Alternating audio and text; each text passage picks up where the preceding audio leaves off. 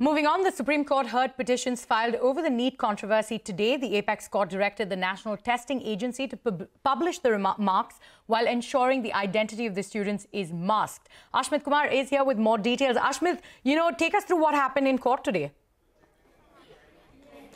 Well, it was a day-long hearing as far as the NEET issue is concerned. The Apex Court at the very outset pointed out that this is an urgent issue.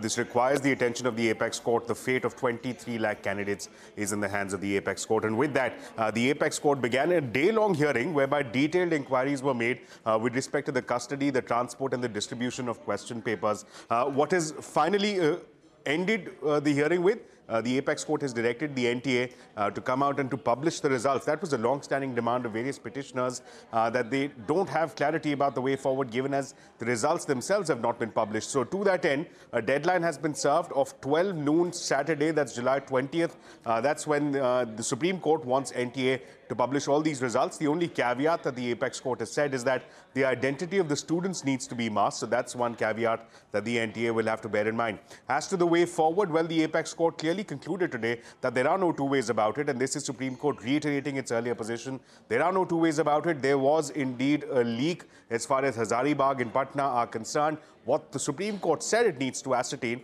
is if similar trends of leaks are being seen in other centres, are being seen in other cities. That is something that the Apex Court is keen on determining. So as to when will the Apex Court answer that critical question of whether or not a cancellation is in order, well, that is something that the Apex Court has deferred the hearing to on July 22nd. That's Monday of next week. The Apex Court will take up this case once again. The CJI expressing hope that we will see the end of this matter before the Apex Court on Monday, when the Apex Court seeks more answers, more clarity from the NTA as well as the petitioners. Back to you.